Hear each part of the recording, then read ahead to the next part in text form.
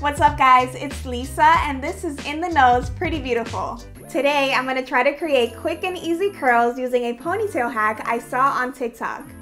I think the hack could really come in handy on those days when you're either in a rush or you're feeling lazier than usual. My hair is naturally curly, so I had to straighten my hair before trying this hack.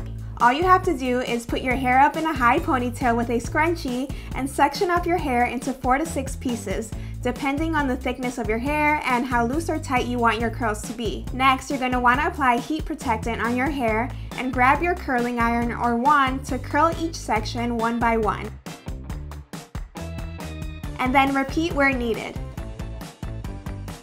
Lastly, take your hair out of the ponytail, lightly touch up those curls, and spritz some hairspray.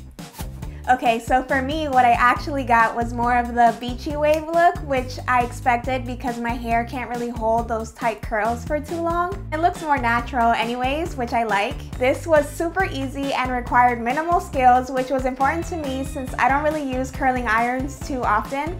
One thing to note though is that this hack might not work on different hair textures and it may take some people longer than others to get the desired results. But overall, I think once my hair was blow dried and ready to go, this was a really nice way to add some volume to my hair.